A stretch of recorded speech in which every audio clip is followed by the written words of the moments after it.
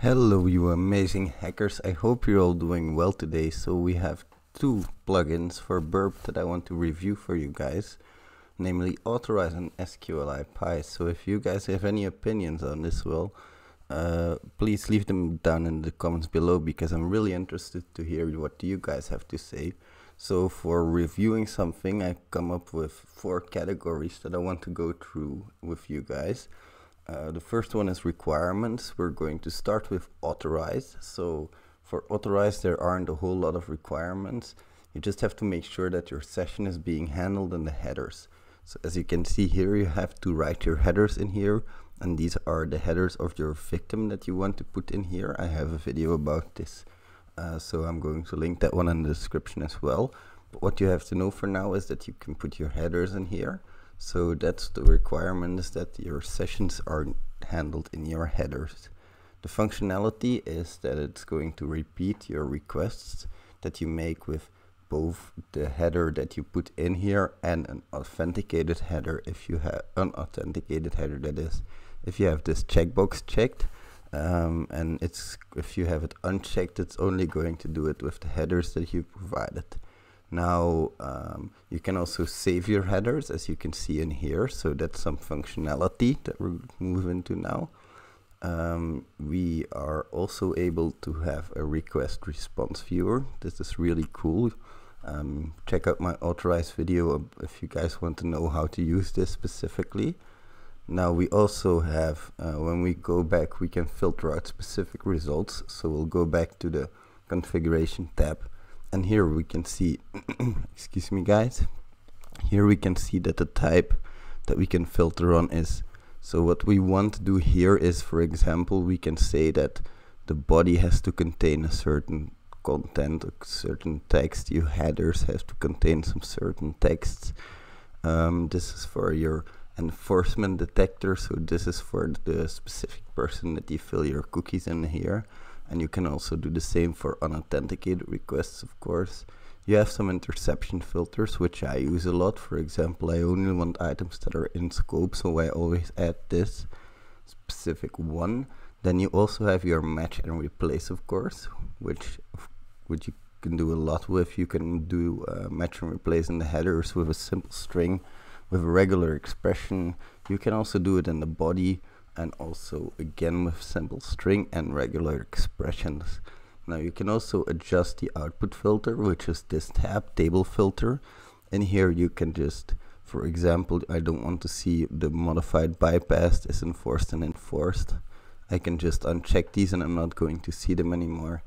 And then again I can save, that's the last functionality, save my session where I was. For example, if I'm here, I can save the state, and it's going to, I can restore the state when I want to pick it up later, and I'll be just where I left off with Authorize. So that's it for functionalities. Pretty cool, a lot of functionalities in here. When we have everything set up, we can start Authorize. Now, how good is it?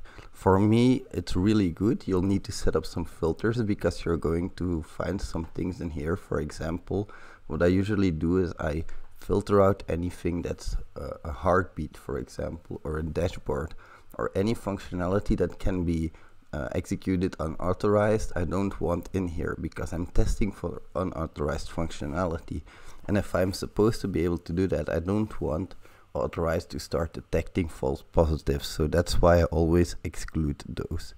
Now for me, it's also really good, because you really speed up your IDOR looking massively, your broken access controls, that kind of stuff. You can really speed it up massively with Authorize. So for me, it's really interesting, and it's very user friendly. Not a lot of configuration is required, and you can start using it out of the box. That's really, for me, a big plus, because as you'll see, the next one requires some extras. So we'll now move on to SQLiPy. For SQLiPy, we have some requirements. For example, Jython 2.7.0 or newer, Java 1.7 or 1.8. Most people have that installed. Jython not probably, but when you go to your extender tab and you go to your BAP store, you can see here is going to be a link to installing Jython if you don't have it installed already. So for that requirement, that's usually covered. And then you get Python 2. That's also a requirement, of course. And the SQLmap API needs to be configured properly. And that's the tab that you're seeing here, SQLmap API. As you can see, you need to tell it where Python is. And you need to tell it where your SQLmap API is. So that's really important. As for functionality, you'll need to start your API. That's really easy. Just click a button, Start API, wait a few seconds, and as you can see, the API is currently running. Now you can look for a SQL injection vulnerability in one single URL at a time. So you cannot feed it a list of URLs, which is for me a little bit of a shame. And it can be started multiple times manually, so it's not that big of a deal, but you have to select your URLs carefully. It can be started multiple times manually, so when you want to do that, you just go to your target, to your proxy, to your history, you select the specific URL that you need, right click it, send to SQLiPy, and it's going to do your scanning for you.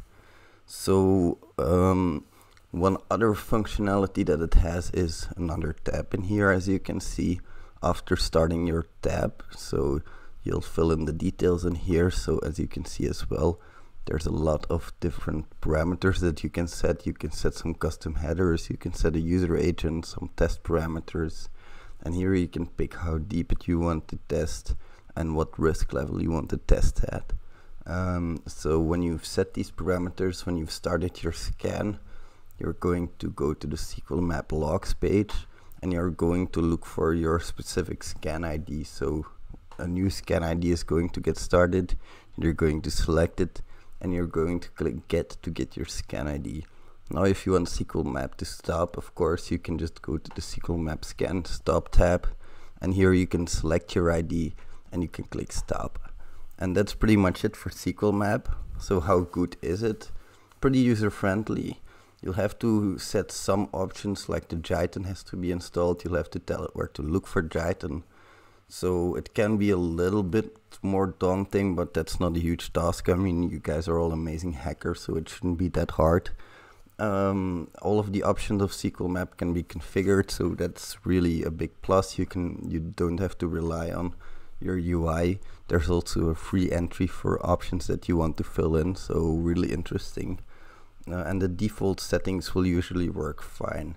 So it's pretty beginner friendly. Again, you'll have to set up some options, but it's not that hard. What would I do different for this specific tool? Well, there's only one thing that I would really like to see different, and that's that you can scan a whole lot of URLs at once. But again, I would have to write it myself, and I'm no genius in this kind of stuff either, so I'm not going to complain and ask for anything. I'm just happy that this exists. Both of these extensions are highly recommended for me, and I would give them 5 stars if I could. Thank you guys for watching, and I hope I'll see you in the next one. Bye.